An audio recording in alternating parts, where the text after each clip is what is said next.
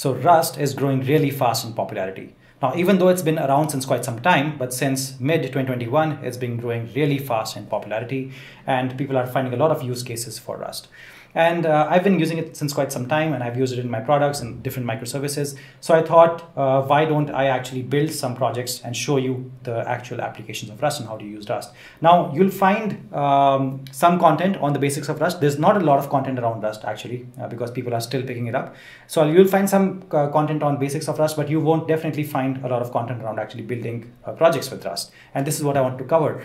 Just like what I've done with Golang, I've built like so many projects and products with Golang. I wanted to also parallelly do all that with Rust and build some nice, interesting projects so that you can actually learn the programming language and also actually build things. And you can easily get the job after that because you can put all these awesome projects on your portfolio, right? So just like what we've done with Golang, we build the project and then I put it on GitHub, and then you can copy it or you can build it along with me, and then you can use the code for reference later on.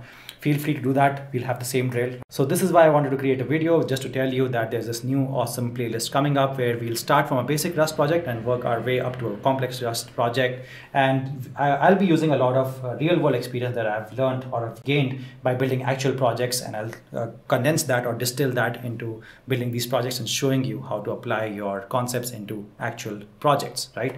So you'll learn a lot. It'll be a great, awesome journey.